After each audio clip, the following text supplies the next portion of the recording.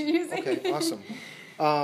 So I got a chance to read some of your stuff online. You're a model, broadcaster, radio host, actress. Mm-hmm. Maybe you can tell us what came first? Oh my God. Well, being a Playmate was first. Then I became Playmate of the Year 2013. And then from there, all the other opportunities came along, which was amazing. I got to host for Black Belt TV, hosting for Playboy Radio. And then from there, opportunities just kept coming in, and acting was one of them. And when I got a little taste of acting, I was like, this is where I want to be. So I'm going to stick to this.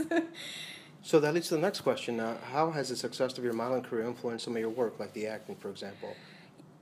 You know what? Huge, because if it wasn't for that, I don't think I would be here. I'd be back in a lab in San Diego, probably, most likely, or North Carolina. But either one, it really has changed the path of my life completely. Awesome.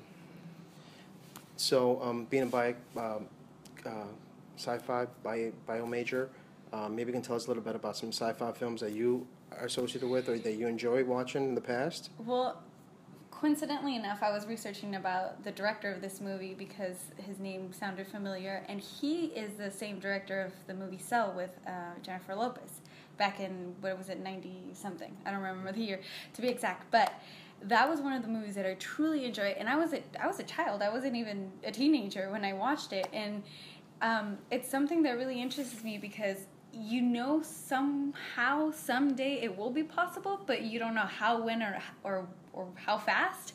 So it intrigues my mind. It's like, how can this actually happen? Yeah. Can we make it happen? How? When? How much will it take? So do you think there's a sci-fi belief in all of us? Oh, yeah, totally. Absolutely. Yes. But, it depends. I don't know. I'm not going to say more about that. I was going to go into another subject. Have you had a chance to meet any of the cast members of this film? No, actually no, but I am a huge fan of Ryan Reynolds. Who isn't, awesome. right? Yeah, right.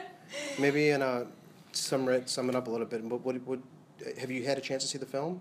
No, I'm going to watch it today tonight? with Okay. everybody, all the fans that are coming out. I'm watching it with them. So without even watching the film, what do you expect?